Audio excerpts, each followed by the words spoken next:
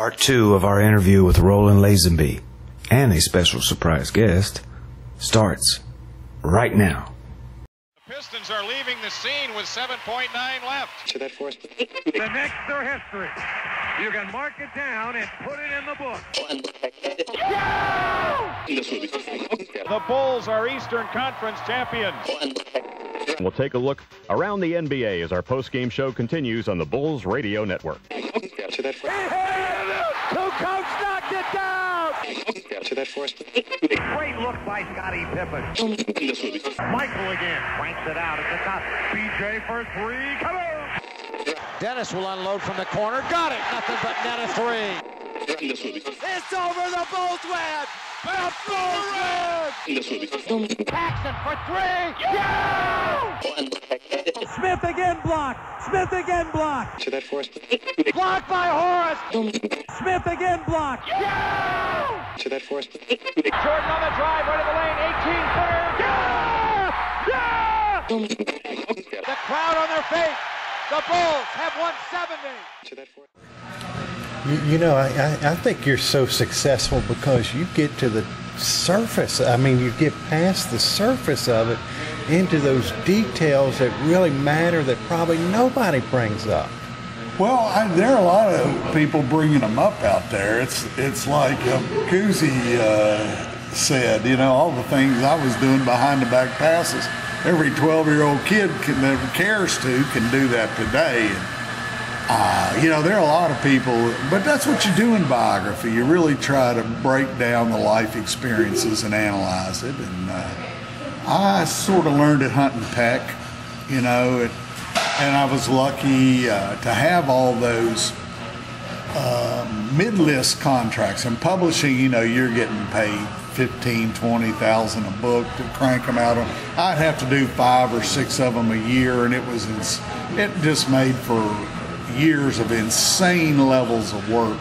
But I was happy to have all that experience to be out on the road working with these teams, and I without really being aware of it, I think I was living my old man's life for him, because he was this guy that had a lot of ability and never got to do any of that. And I think Michael living his old man's life for him, and I think that's the final closing argument in that father-son debate. Yeah. I did this for you because you couldn't. And it's complex, but it hit me like a bus as I was closing up that Jordan book, and even when I was doing the interviews afterward. You know, the hard part about doing a biography, you spend all this time with people. Yes. On a subject, I mean, totally into it. Years after, you're still, you know, there are all kinds of things that you want to deal with. Michael's girlfriend wouldn't talk to me, his high school girlfriend. And after she read the book, she called me up, laid out their whole story. And, you know, that book sells and sells. It's in 14 different languages, right? Yeah, but it sells in English, and it's number 4. I mean, this is 4 years after it came out. It's number 4 today, the audio edition. And Little Brown is one of the oldest and best publishers in America. It's been forever. But I've just got to try to get them to allow me to. I had all of her interview I wanted to put in, and the editor at the time wouldn't allow me to put it in. Because it's a fascinating part of it. I mean, it really hits home. That was his high school sweetheart, right? Yeah, he met her. She was cheerleader for another team. That's right. And she wore leg braces. She had, you know, his great-grandfather, who was crippled, had such an impact on Michael. Dawson? Yeah. And when I mentioned him to Michael down in Charlotte, a tear came down his cheek. But this, you know, and Dawson had been a sharecropper, a moonshiner, and he'd fought all these years with that and as he was an old man when Michael was a kid living right there in Teachie with him, you know, his leg every day, he was in agony most days. And this girl had juvenile arthritis, wore leg braces, cheerleader, and was a cousin of a UNC basketball recruit. Lived about 45. I got all the details. Yeah. And she was his girlfriend through the UNC championship as a freshman. Okay. And she had a total and complete view of him. What kind of light would it shed him in if you wrote that? A good light? Was it?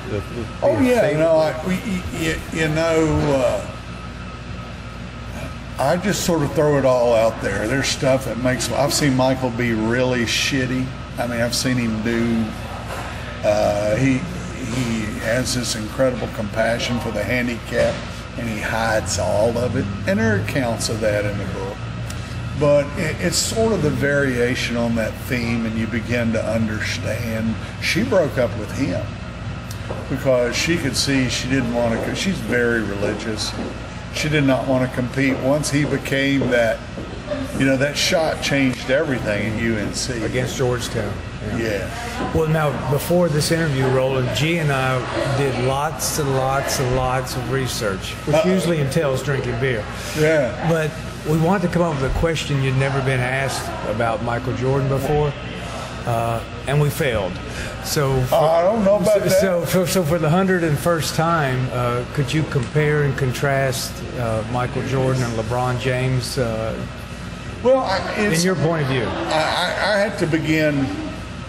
I wrote a 700-page book on Michael. Never called him the greatest. First of all, I just don't believe that that's up to a writer like me. And I've put a lot of time into knowing the game.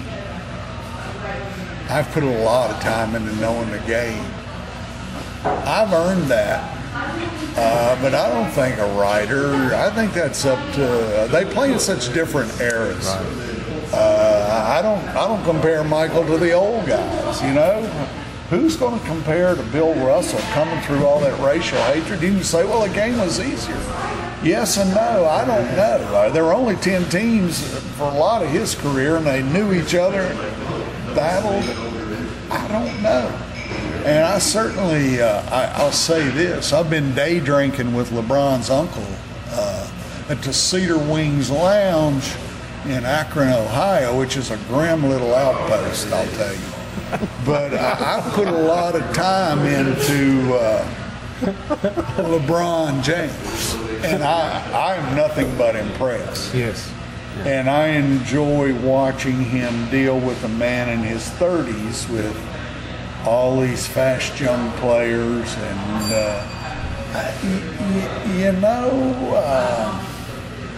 Karl Malone is a great player.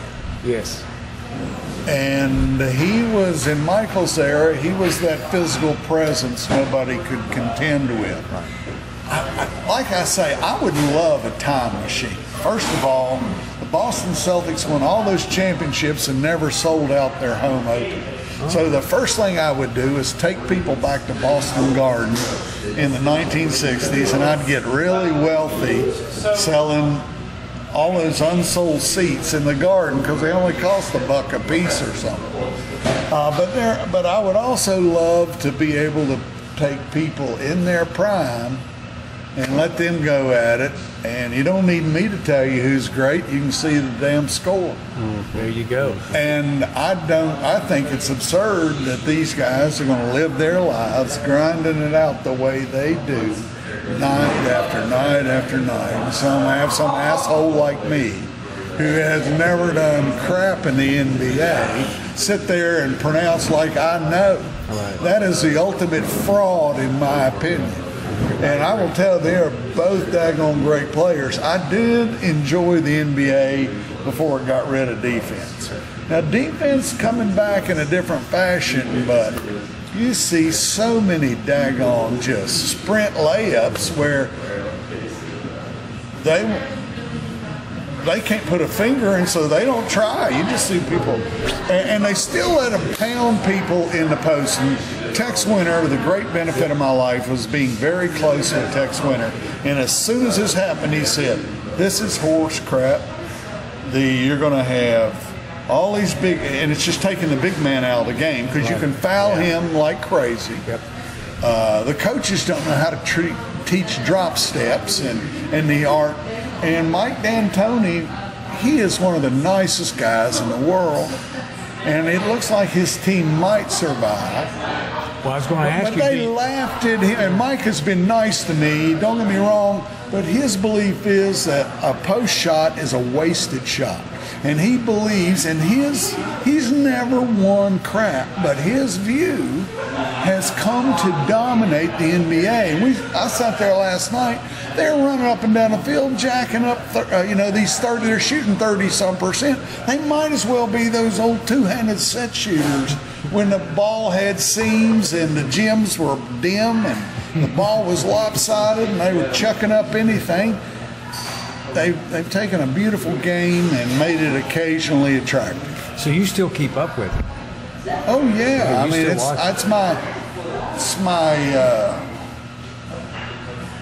in college I teach people to think about their lives in terms of what is your expertise, because that's what you get paid for. Yeah, you may major in business, but what are you going to be an expert in? And I encourage them to do this right here, to start interviewing people and getting to know everybody. So whatever field it is, they interview the best minds and become experts. Because basically that's what my country ass has done all these years. And that is the secret to it, making experts your colleagues and then working hard to be at their, where you can engage them, And so it doesn't matter what field it is. And I've worked hard. I don't want to get out and if I get my knee fixed, I told my wife, and if I get my knee fixed this fall, I might get out and start covering some games again. I still edit Lindy's Pro Basketball magazine. Okay. I've done that for 24, 25 years. So I watch the game. I get angry and upset with it, but that's dangerous old fogey territory too. And so I have to counterbalance all of it. I still treasure the 80s and the 90s in the NBA. Well, that leads me to this.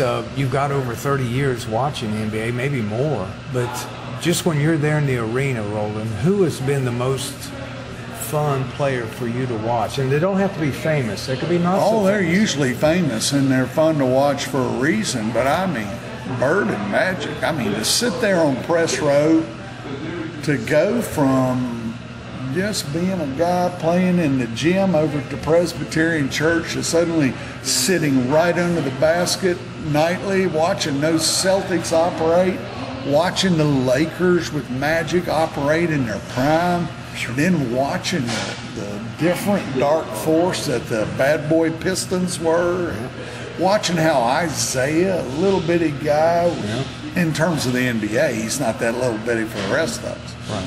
But to watch it, his incredible courage that went along with some substantial craziness, and then to look at a guy like Joe Dumars, watching all that stuff was.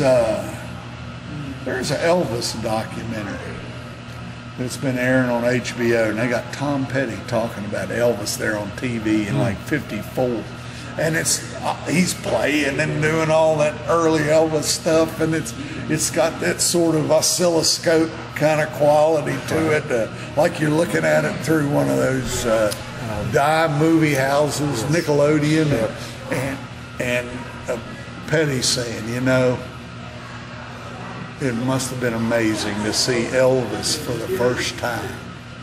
And I think the most precious thing, it's not that I saw Bird or Magic or any of those guys, but it was my first time seeing all of them.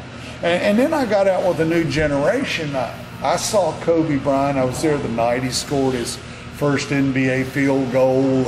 he came to the locker room and hit me with a fist bump and all of that. And I sat with him alone in the locker room for about 40 minutes before he went out and won the slam dunk contest back in the old days. Yeah.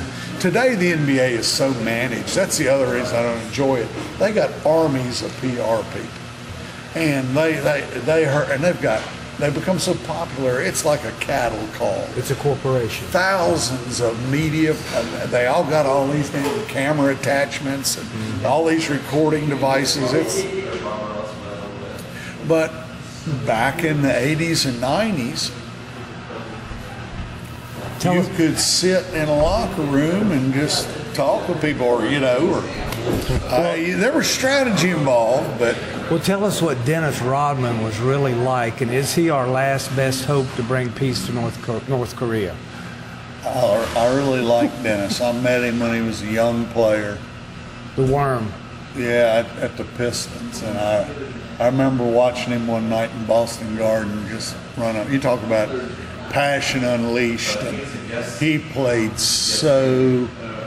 If you cared all about basketball, and Dennis acquired a lot of bells and whistles, all his tattoos before everybody had tattoos. But to watch him run that floor and run through walls for Chuck Daly, and Dennis was such a pure spirit right out of Oklahoma. Didn't even play high school basketball. Graduated from high school at 5'8". And he and Tex, by the time he got to the Bulls, he was a social phenomenon.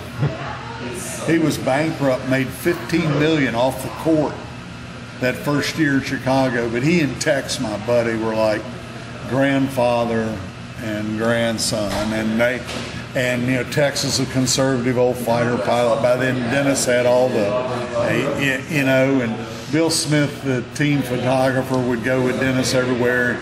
He had books in all the bars where all the women would show Dennis their breasts. It was a big thing in Chicago. And I mean, those books are just astounding.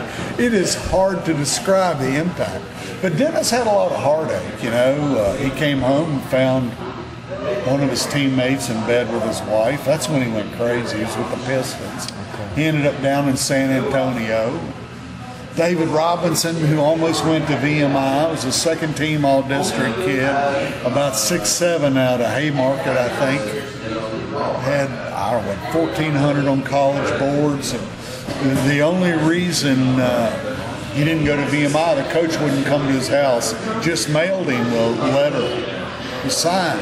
And so he's from a Navy family. His mother said, "You're not going to VMI, you're going to Navy." And of course, David sprouted to 7-1. He's down in San Antonio, and I spent a lot of time down. I'm in their preseason camps, and David has all this talent. There's nothing he can't do. He's a scratch golfer. He's built like this. Brilliant man. He does electronics just to keep himself amused, building all this stuff. And I remember interviewing him. He said, "I don't know how Michael Jordan does it." But he was the opposite of passion. And David's gotten mad at me for explaining all this. He has some hostility toward me. But, they're in a preseason trying to get ready, trying to have a great team. And he'll ask out at drills. And you just can't be that guy if you're like that. And Dennis wouldn't even speak to him. Dennis had been through the Pistons. He knew what commitment was. Right. And David just didn't get it. As smart as he was, as great a person. And there's maybe been never a better person. Now, there's some great ones that are NBA players. David's on that list. But he didn't understand what a team leader, and Michael Jordan humiliated everybody in practice. You will get humiliated. And it was a fight to save a shred of your human dignity. Because he was going to take it. And he punched Steve Kerr one time. Yeah, but he punched. In practice. He was going to whip your ass. Yeah. I played down at the Y. I remember an old lineman used to come in and played at Bluefield State. and this guy would drink a 6-pack or 2 and come into the Y at lunchtime. He ran, and by then he was lineman. This guy was about 6'4". He was built like that wall right there. And fortunately I was Caucasian, because he would target these young black guys and run down the floor and just knock the living crap out of them. And then set up and score and head back down the other end and glower at everybody. And he came in and threw down a funk that nobody was like. And you were either going to get toe-to-toe with him, or you're going to let him have his way. And, you know, anybody in that situation is going to check your insurance policies first and everything else. And well, the drive that you were saying that Jordan had, that Rodman had, that David Robinson didn't have, does drive come from that hard upbringing, you think, that just maybe... No, you can take a guy like Kobe Bryant's the son of a millionaire. Now, his family got in financial trouble. Yep. But,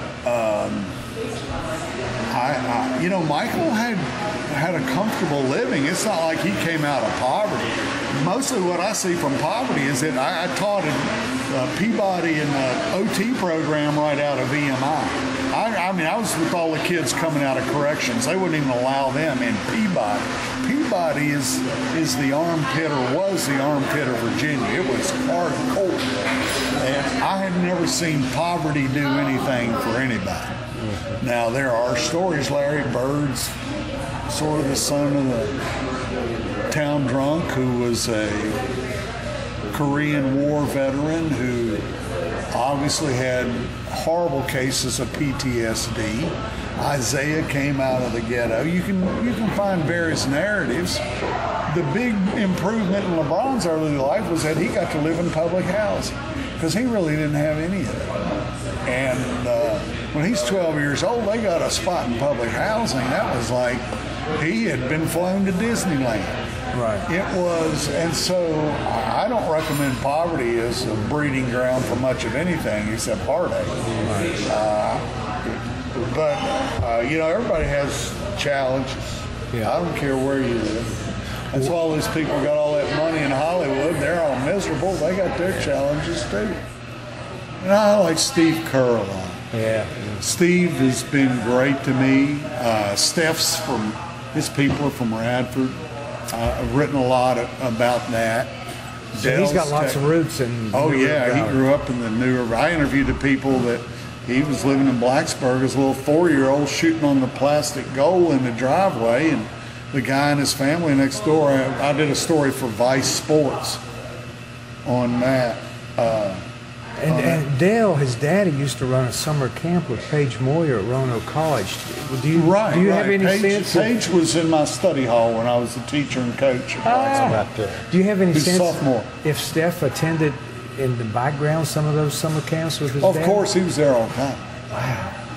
No, he's got a deep history in this part. So if you're a Roanoke, New River Valley homer, you're a Golden State kind of guy. There's Paige now. And I was talking about, you know, Steph, and they were saying, was he really here? I said, are you kidding? Like 7 straight years. Yeah. Steph would come up with Dale? Well, he's 5 years old older. He came to camp. He stayed in Crawford Hall, the worst room Roanoke College has, like 3 straight summers where Dale, Stephen, and Seth were all in that room. Now, did Steph come out and play around on the court? He was a camper. He was a camper? Yeah. Oh, my gosh. Yeah. And see, I came back and worked it. His the year after Davidson, after he had a really big year at Davidson, he came and spent both weeks at my summer camp this summer. And then after his first year in the NBA, he came through for a day. So he was great about coming back. When he was a kid, Paige, did you see anything special in him at that stage? You know, he was always real skilled. He was that skilled and good. The thing people forget about him, he didn't reach puberty until he was in high school. Right. And he grew so late. Yeah. And he blew up.